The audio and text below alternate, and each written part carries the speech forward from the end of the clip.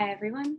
My name is Amanda Simmons, and I am a team member of the clinical team at Skills in the Hill Pediatric Therapy in Washington, D.C. We are happy to present our presentation on buffering burnout, which is a conversation about how to stay co-regulated, connected, and engaged with your child, especially during these crazy times.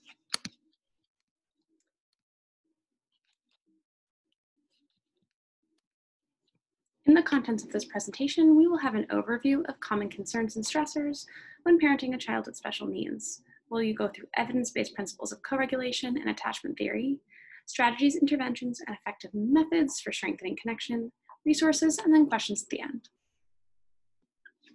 The top 4 stressors for parents that are parenting a child with Angelman syndrome are behavior, inappropriate or socially unacceptable behaviors. It's really stressful for the parent, and that includes a child's hyperactivity or distractibility. 2, sleep challenges. Children with Angelman syndrome have sleep disturbances and sometimes have sleep onset insomnia, as well as sleep maintenance issues and low melatonin during their circadian rhythm. So poor sleep means kind of a challenging morning for both parent and child. Lack of adaptability, so the inability to adapt to small routine changes, which gives you kind of a sense of unpredictability. When is there going to be a challenge for one of our transitions? Kind of keeping the parent and the child on edge.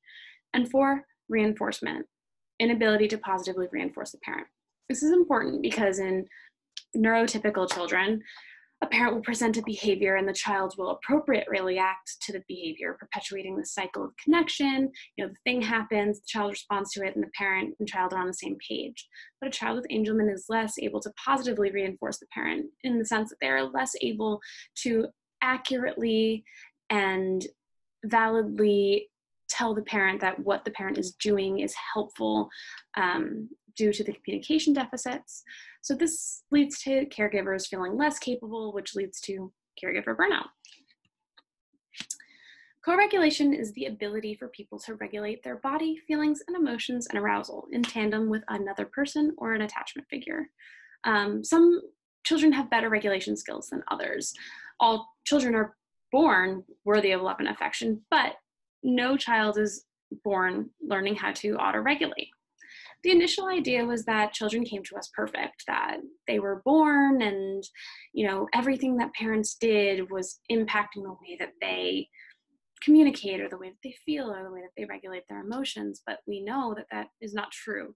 And that now the research kind of suggests that it's a mix of a lot of things: womb experiences, true disposition, neurobiology, and learning style.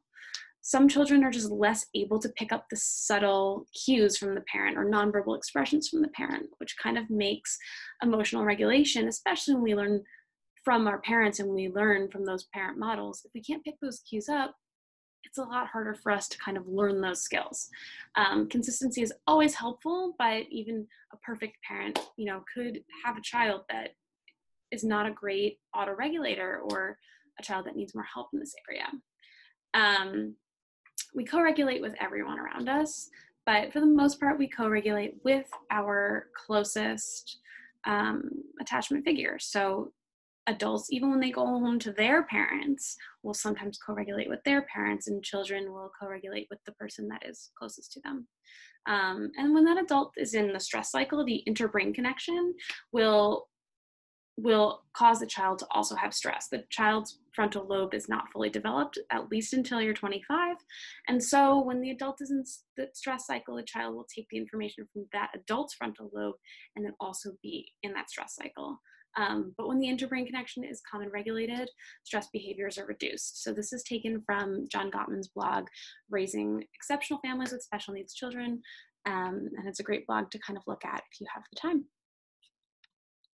This is one of my favorite quotes from Brene Brown: "We cannot give our children what we don't have. If we want them to love and accept who they are, our job is to love and accept who we are." I think it's one of the most beautiful quotes, and it really applies to some of this stuff. The way that attachment works is basically the infant seeks out the person in their world that they are getting their self-worth from. So they'll look up at their attachment figure and they're looking for that adult to maintain some type of affect stability, which means, even if that affect is neutral and maybe not super positive, they're looking for that stability. When that reciprocal interaction happens, when the infant is getting what they seek, it has a high reward value. So there's probably a little bit of dopamine, oxytocin. The infant is getting that interaction and they're getting that high reward. And so what they're going to continue to do is work toward that reward using strategies developed in previous interactions with the caregiver. So this is a way that children get what's called attention. And that can be a positive way and that can be in a negative way. Healthy attachment, we know from the research, is the fundamental means for establishing positive emotional states, and it's required for healthy neurodevelopment. Co-regulation, effective co-regulation creates a buffer for the child, and it makes otherwise toxic stress tolerable. So something that might be noxious to them, even if it's a small thing, or we think it's a small thing, if we have good co-regulation, they will have a buffer for their world. And that's really, really important finding. Parent-child interactions impact self-regulation. We all want our children to be self-regulated, especially when we're out in public or especially when they're at school. These things might seem obvious, what's on this slide. It might seem obvious that if a child enjoys your company, they are more likely to comply with the things you teach them. But there are some parent structures out there that believe fear or coercion are the best motivators for a child's behavior, and the research simply does not support that. The research supports that more positive, stable, comfortable interactions are where the child is going to learn best and maintain those skills over time. It is always important to maintain a calm and collected approach in order to produce better functional outcomes, regardless of who the child is. Brene Brown also does talk about in one of her books, she talks about how we often, when a child comes into the room, we are really quick to give them a correction. So they'll come into the room and we'll say, oh, your shirt is untucked, or oh, you have something on your face, or oh, your shoes are on backwards. And she says it's really, really important to try your best when your child walks into the room to always smile and greet them first, so that they know that you're invested in them and that you want the best for them. And it's just something to kind of keep in mind. It's something I keep in mind as a therapist, that when I see my children for the first time, even if they are having a meltdown, I will appear happy to see them. And that is really, really fundamental. And it's an easy thing that we can integrate into our lives at all times. Co-regulation is going to be different in the presence of developmental delays. The reason of this is that caregivers of children that have developmental disabilities report more psychological distress because they have more on their plate. There's greater variability in socially acceptable behaviors, there's lower levels of positive engagement, there's more frustration. Caregivers of children with disabilities report higher rates of depression, anxiety, and stress than the average adult. So it's already challenging for adults to be well regulated, and then it is consequently challenging for the co-regulation piece to tie in. So it is going to be different for any parent that's parenting a child with a significant disability or a significant delay. And so it's important to keep that in mind and give yourself grace, because these things aren't going to always be perfect. It's not going to be 100% of the time, and sometimes it's going to be 50% of the time, and you're just giving the best that you got. And it's really important to keep in mind. Here are the steps to co-regulating with a child. 1, name it. Labeling emotions accurately greatly improves the chances that we will then let that emotion flow. Emotions really only stick with us for about 10 seconds. It's the story we tell ourselves about that emotion that makes it stick longer. So if we can accurately recognize and name what you are feeling, is it anger? Is it frustration? Is it fear? We can then move past or move through this emotion. We, as a society, completely undervalue the idea of naming our emotions, and we overestimate our emotional vocabulary. Even the smartest, brightest adults don't have a very good or very broad emotional vocabulary, and it's something that we need to continually work to develop. Evaluate yourself. Do you have the emotional bandwidth to calm your child? Similar to how you would frame yourself in an airplane, if the mask drops down, you put the mask on yourself first, and then you put the mask on the child. there are situations where you will not have the opportunity to hit this step if your child's in danger. If your child is going to endanger someone else, you don't have the time to evaluate if you can calm your child effectively. But in most cases, even if your child is having a full meltdown at the grocery store, try your best to calm yourself in whatever way that you can first. The rest of the people in the grocery store don't matter. It's going to be okay. They're going to be fine. You want to kind of demonstrate to your child that you can consistently keep yourself in a regulated state even when they're becoming dysregulated. The next step is experiment and becoming a feeling scientist. This requires some higher verbal skills, but you can still participate in this step even if your child has communication deficits or intellectual deficits or things, maybe complex language is too hard for them. You can still say things that they can reasonably understand. So for example, instead of saying, don't feel that, or don't be sad, or you don't need to be sad about that, you can say, tell me more, or why is that? Even if it's something as small as like they wanted the red plate and they got the blue plate, like it doesn't matter. Tell me more about that. Tell me more. And you can kind of use this as best you can.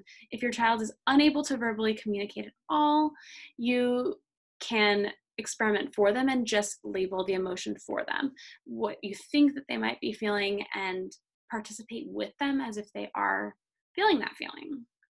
Then you're going to regulate together. We, therapists, parents, everyone, kind of did this regulation thing where if the kid was really, really highly elevated, we would just go lower. Like everyone's had the experience of being in a classroom, teachers like, oh, wait, or they're really quiet and they start to lower their voice, and sometimes the class will lower their voice with them. And sometimes that works. But for a very, very dysregulated child, it is better to start high with them, get their attention, be at the place that they're at, and teach them how to come down together. So if they're very, very distracted or they're very, very hyper, maybe engage them in that like higher arousal, higher level voice, and then bring it down with them so that they can learn to come from a high state to a low state. This is something that we learned in one of our trauma courses, and I think it's a really, really effective way. I've used it with a lot of kids, and you can kind of use that as a way to gauge how to get them from one place to another. And then number 5 is apologize. An apology from an authority figure goes a very long way, and if we want children to hold themselves accountable for their decisions, we also want to hold ourselves accountable for those same decisions. We are not without flaw, and it's important to kind of remember that. And children often feel very surprised when they get an apology from an adult. Here are some more co-regulation steps. 1, provide a warm reciprocal relationship. Recognize, respond to cues. Try to be really, really in touch with your child and try to pay attention, which is kind of the most important part. 2, structure the environment. Structure it to be successful. If you want to have a smooth transition during the day, maybe have a visual schedule ready in the morning. Maybe have your activity for the morning set up ahead of time. Structure the environment to what your child needs. It is not a failure of parenting if your child cannot do something that is expected of them. You can tailor the environment to kind of meet them where they're at. You want to provide a reasonable buffer against stress. If there is something that they can typically do, such as pull up their pants, and one day they're just like, can't pull up their pants, or there's skills that you know that they can manage, it's okay to let them continue to work on those skills and to kind of grade those skills so that you can help them get through whatever the task is. But it's not expected that they can do something that they've never done before. So continue to structure the environment so they can be successful, and have well-defined consequences that are logical in the event that that doesn't go well. And then teach the co-regulation skills. We kind of talked about this earlier, but teach them how to come down with you so that they can use the skill in the future. This is a caregiver self-reflection and self-regulation. How are your self-regulation skills? So when you're interacting with your child, kind of recognize the following. Label your feelings during these interactions and try to find patterns. Evaluate your beliefs about the behaviors of others. Do we think that the child is automatically trying to be manipulative when they cry? What does it mean to cry for attention? What does it mean to want attention? We all want attention. I want attention. Everyone wants attention. It's just about getting that in a way that makes sense and that in a way is functional and sustainable for the entire family. Use self-calming strategies to communicate effectively and compassionately when you are a little bit regulated, or dysregulated. So just pause and reflect. This is something that you can use prior to kind of engaging your child in a problem-solving or solution-oriented approach. These are some calming sensory regulation strategies. So in our clinic, when a child comes to us and they're very, very dysregulated, we will use some of these strategies to kind of calm their arousal. So these are for your hyperactive kiddos that are maybe moving from place to place. They can't calm down, they can't settle. Low and ambient lighting. I like Christmas lights. Those are kind of my favorite ambient lighting. I think they provide a really warm environment. Foods with lots of sensory affordances. So sensory affordance means a food that has a lot of different components that can tap into your child's unique sensory needs. Crunchy foods are really great. Very salty foods are also very great. Sour foods are also very great. But crunchy seems to be the one that works the best for most children, and it's also something tolerable, and usually like something like goldfish are really, really easy to eat.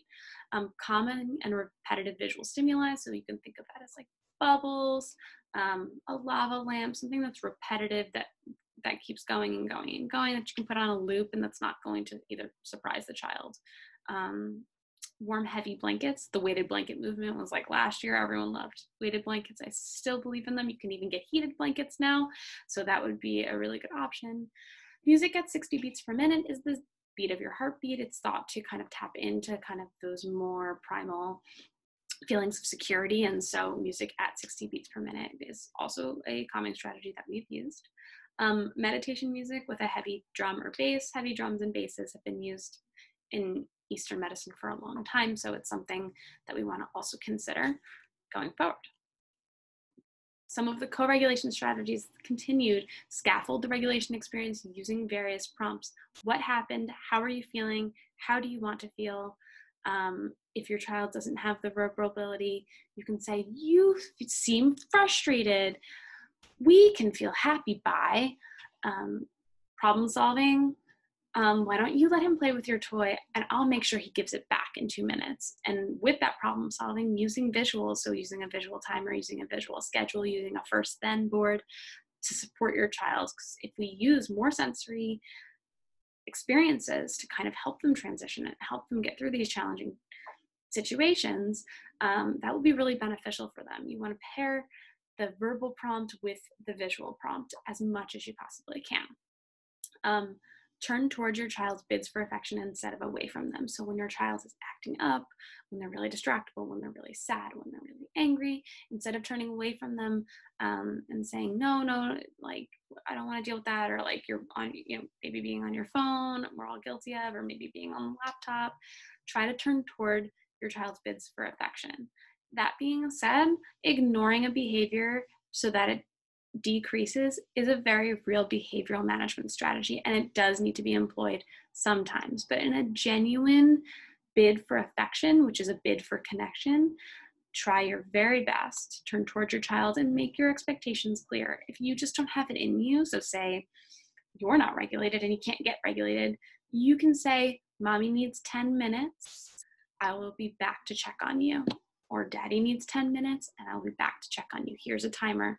And if they get upset, they get upset. It's time for you to take a step back and make sure that you are in a good space before you can engage them in a self-regulation strategy, unless they are in danger or they're endangering someone else. And then consider your own specific triggers and your reactions to those triggers. So does a messy room set you off? Does a child's screeching set you off? And what do you do when you get triggered by the things that your child does? Are you screaming? Are you taking things away? Are you threatening? Are you giving them the silent treatment? Are you guilting, bribing, et cetera, et cetera, et cetera? Just evaluate what your triggers are and then how you respond to them. And then think about different ways that you could respond differently to promote better connection and co-regulation. These are some emotional regulation strategies. So these are really helpful for you in the moment. You can use them with your children, but these are more adult-oriented strategies and maybe older children. Mindful breathing, we respond to stress by activating the sympathetic nervous system. And so we flood our systems with cortisol, and mindful breathing helps us basically put the brakes on that cortisol flood. We want to decrease our heart rate. So you can take some time to pause. You can use the Headspace or the Calm app. You can practice small, work your way up. There's a billion different ways to kind of do some mindful breathing. So one of them is 4-7-8 breathing. You hold in for 4 seconds, breathe in for 4 seconds, hold for 7 seconds, and then breathe out for 8 seconds. Another method that I've seen people use is you breathe in twice, one breath on top of the other, and then you exhale for 3 seconds. So you'll be like, and let a big exhale. Forward-looking strategies are recognizing your triggers and preemptively working to problem solve them and help your child do the same. If you know something's going to happen, set up the environment so that it doesn't happen, or it happens in a way that you can manage it better. Maybe introduce them to that small stressor, but don't introduce it to the full extent. Attention shifting strategies. This is my favorite for small children or children that have really, really low verbal capabilities. This is basically looking away from the stressful encounter, getting away from it, distracting with a familiar activity. This is really good for kids that are in complete meltdown and you can't really get them back once they're in that space where they're too far away, you can't get them back. It's time to pull some of those sensory tools, like those repetitive stimuli, the warm blankets, the comforting tools. Balloon games are really great because the balloon it floats, it's very ethereal. That's another way to kind of engage them. It's okay to engage them in a sensory strategy when they're doing a behavior you don't like. You're not reinforcing that behavior. It's very unlikely that they're going to continue to do this very, very, overtly wild behavior in order to get bubbles. If you find that is happening, then we can change up the approach. But for the most part, when they're in full meltdown, like a true sensory meltdown, go ahead and use the sensory strategies to kind of help them regulate. And then you can kind of talk about why that's not okay. And you can even present at the end of that a logical consequence. Wow, I really don't like that you threw your toy against the wall. It doesn't seem like this toy can be used right now. Let's think of something else we can do.